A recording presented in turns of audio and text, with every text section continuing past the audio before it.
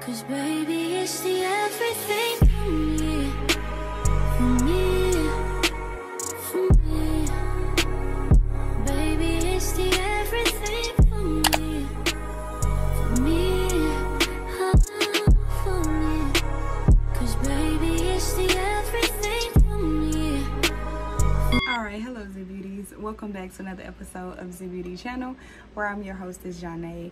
If you're new here, please feel free to like, comment, and subscribe down below so you don't miss out when I upload new videos such as this one. If you want to know, the tea of the day that I'm drinking is hibiscus tea. Oh, you caught me looking it up. So I'm gonna tell you the benefits of hibiscus tea. It supports healthy blood vessels. It can help maintain healthy blood pressure if you have hypertension. It regulates the blood sugar and the lipids levels, boosts the immune system, supports brain health. We need that. Regulates menstrual, slowly excessive blood bleeding, and ease cramps. So if you're a heavy bleeder, drink some hibiscus, babe. Also, it acts as an aphrodisiac. Keep that on the low, but if you know, you know. Yeah, relieves pain from UTIs, and high in vitamin C and antioxidants rich. Love that. This girly is the one. How I like to fix my hibiscus tea, I usually use it with some limes, some key limes, and I put some honey and I drink it on cold water and let it steep. I don't usually heat up my teas unless it's like a herbal tea, or like, you know, the herbal teas like lavender, chamomile, like something like that that'll help me just ease to go to bed. I usually during the day I keep my tea kind of cold, like hibiscus, lavender tea, like really soft herbal teas. I like to just put them on like nice cool water. I already prepped my face off camera. Today is a very soft, chill day because that's just how I'm feeling, you know what I'm saying? And we just go with the feel. We just go with the vibes over here. Today I'm feeling very soft and mellow. So if you hear music in the background, that's like, hopefully y'all don't hear it that much because I ain't got time to be getting copyrighted. So, yeah. But anyways, so I did go in with my Laboratories moisturizer, and I use my e.l.f. powder primer.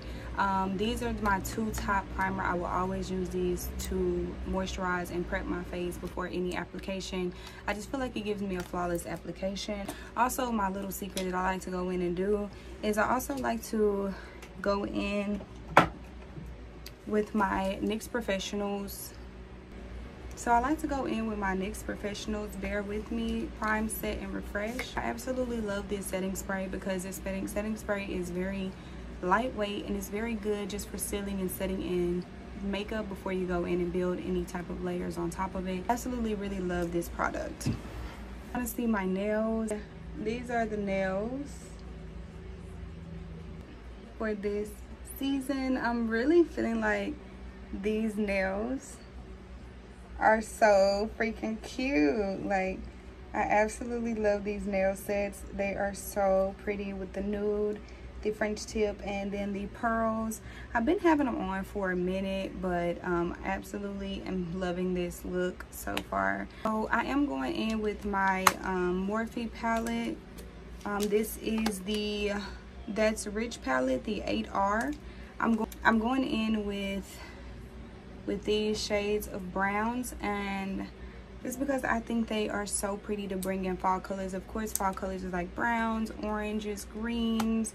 I might add a little green in there, a little orange in there. I might do a little look, but let's, you know what, as a matter of fact, let's get creative. I think I want to get a little bit more creative bringing this in. So I think I am going to use a little bit of fall colors, but in a different way. So let's go ahead and do that. I'm gonna go in with the bright color here, this tan brown, with my Thank Me Later by Elliot eyeshadow primer, and this is the Thank Me Later, and this is my eyeshadow primer that I like to go in with this eyeshadow primer.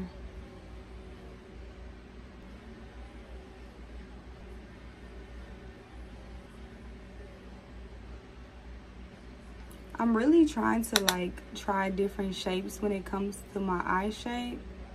A very sultry look, so I'm gonna do a creative sultry fall look just because I've been into the sultry looks. I am a sultry girly. I absolutely love it.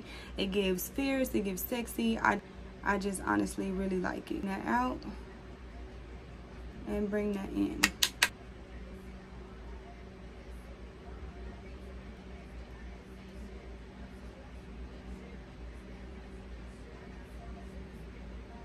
I'm gonna go in with this darker brown. I really feel like a key to a good sultry look is making sure that you have a lot of like browns, more shadow shades than anything. I really feel like adding those contrasts of those shadow shades, it really helps the look come together. This tiny fluffy brush, because I want to get deep into the corners of my eye. And when I'm applying my eyeshadow, usually I'm letting my brushes do all of the work. In order to get the color really, really pigmented, you have to go in with a light hand. Look how the shape is already forming so nicely around the eyes. And of course, you can always go in with darker shades, darker colors to deepen it up. But now I'm gonna go in with a darker color out of this palette. I'm gonna go in with this darker bronzer color. And it's like a darker brown.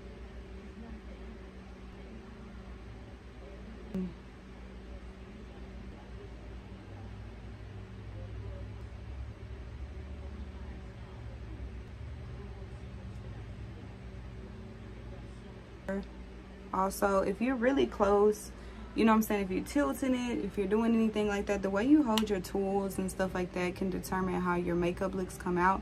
So if you want an even makeup look, you want to make sure that if you're holding it straight right here, you're holding it straight on the other side too, because however you do it, that's how it's going to turn out. So if you want things to be even, you have to make sure that you're angling yourself to be able to get those even or symmetrical. If you ever got your makeup done and you see why people stand back and look, because sometimes being up too close on something, you can't really see where you need to fix. So sometimes you just gotta bag up. That it's already giving sultry. The form of the eye is already there. Like you can clearly see where I have that darkened crease right in there. And that's exactly what I want. It's not really bold, it's just framing that point of my face. And that's why I'm deepening up the crease. It's in the crease, but it's also sinuating and lifting my eye up as well.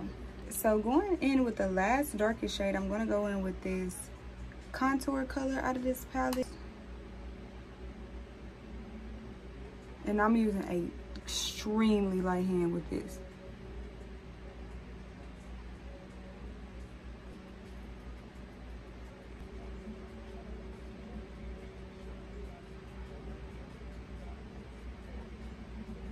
Okay, so let's get up close and personal. I did go in with my Real Techniques. Absolutely love these brushes. I'm really starting to love Real Techniques. And also, I just got my Morphe palette in, and I seen that Real Techniques honestly came out with a new, some chrome. Real Techniques. I feel like you see me. I feel like you see me. I don't know if it's like a Morphe collab, because I know Morphe always has that like eccentric, that chrome type of aesthetic, that futuristic type of aesthetic. But for Real Techniques to come out with their own affordable brushes and still have that aesthetic, I feel like it gives for me. I feel like I'm definitely gonna get it. Honestly, I wouldn't even mind being the face of like Morphe or doing a collab with Morphe. I wouldn't mind doing a collab with Morphe, but I honestly wouldn't mind being the face of like, being in the face of Ulta or anything like that. Like I would not mind being the face of a brand. Of course, you know, I would love to be the face of my own brand. I'm always the face of my own brand. But to collab with another brand and be the face of their brand, it's one of the many things that I have on my bucket list to do. My OG palette, and this is my Opposites Attract by e.l.f. I'm gonna go in with the shade Wise. I'm feeling like this is where I'm getting a little creative, because I have not did it look like this, but I feel like this would be so pretty. I'm gonna take this green shade and I'm going to pack this green shade on the open spot of my lid.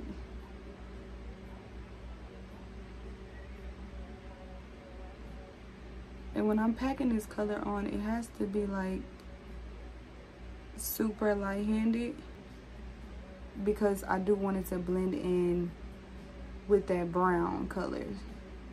And it's just a small space, so fluffy brush is fine. And I'm gonna add as many layers as I feel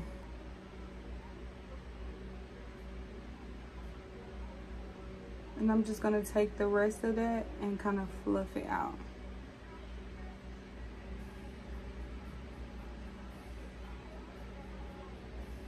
With that darker shade that I use, and just kind of blend in that green and really get some definition in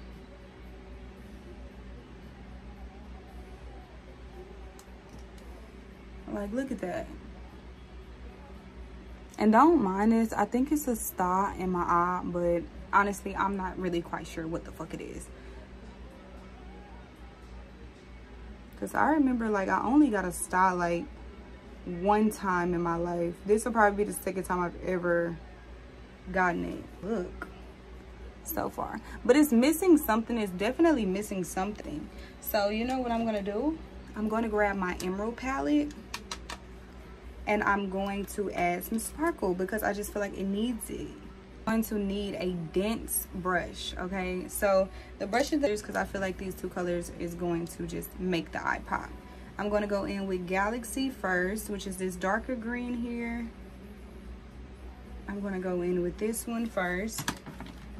And when I'm using shimmers, I don't just tap it. I like to drag the shimmer onto the eye.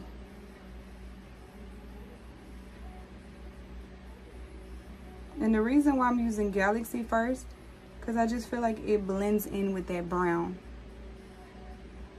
So I always go in with a dark shimmer first, just to get everything to blend.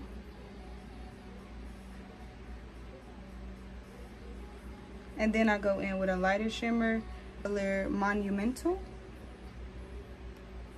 And this is a fairly lighter green, but I feel like on top of that Galaxy color, the darker green, is gonna make the eye pop. So let's see. Oh yeah. Yeah. Yeah.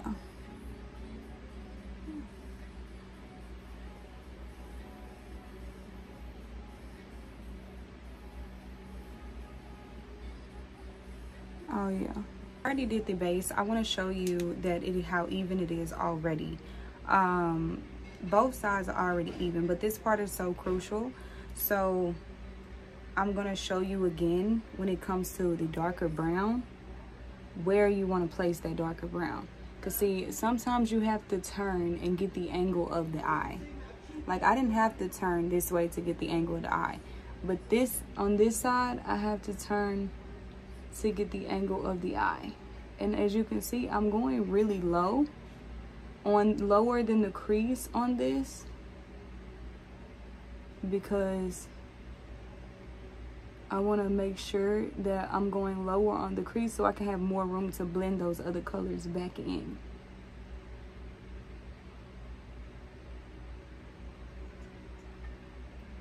So I'm going extra lower on the crease to cut that crease in the inner corners. I'm telling you, the lighter you are with that hand, I'm telling you, babes, the absolute better you will become. Just dragging that color out some. One thing I noticed when using a stippling brush such as this one, this is my Kabuchi stippling brush, when I'm just going in like this, it gives for a less coverage. But when I start to go in and drag it, which you never should do that, but it gives me a more full coverage. You should never drag your foundation on your face. Ever.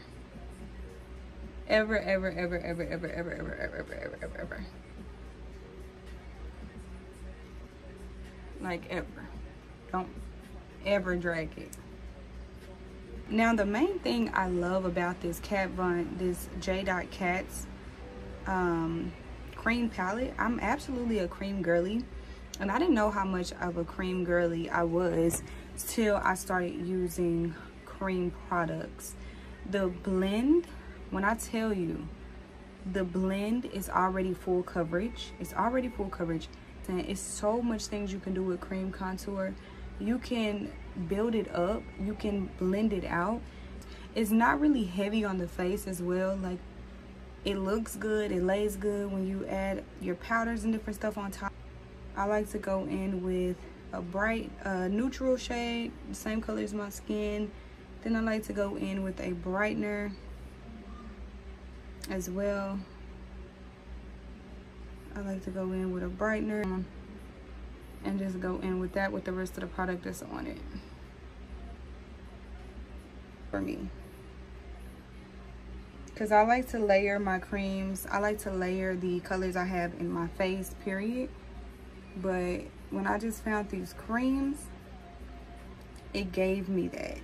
It gave me everything. My flexibility back into my makeup. Because I was able to blend out the colors. I was able to, you know, use my colors, the colors that I needed, and I was able to use as much product as I need to without being too cakey. Because sometimes you can apply too much concealer, you can apply too much product when it's liquid. But when it's creams, it's buildable. It's more, to me, it's more buildable. It's more buildable when I'm using creams. Not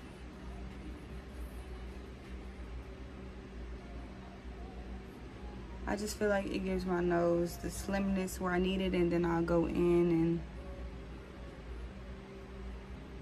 and then go right down. Okay, I'm gonna use my beauty blender to blend this out. This is a first because I don't ever use my beauty blender to blend out anything. But I wanna see what my beauty blender, if I'm still as cold with my beauty blender as I was before. And it looks like I still am. It looks like I still got it.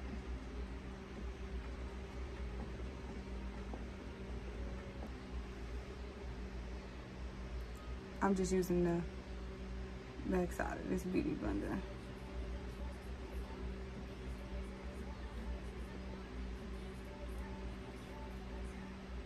I like to bring it up when I'm doing my blending right in here.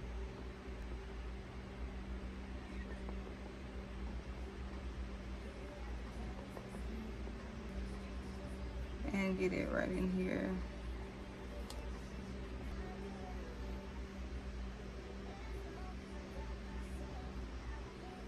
So my camera, honestly, I'm using my phone and I need to get more storage. I really just need to update and invest and get me some more stuff, but my storage went out. Like, my storage was so full, so I had to clear my storage in order to make the rest of the video. But I'm going in with blush, and I'm using my Morphe angle brush, and I'm just applying my brush from my Morphe palette. And this palette is the 8F, and this is Fair Play. And I'm just doing my blush. And also, the key to my blush, lately I've been liking to go on my forehead, baby. I ain't ever applied blush on my forehead, but applying blush on my forehead in the usual places I don't usually apply my blush, it's just starting to give for me. Powder that I'm going in with is my Maybelline Fit Me.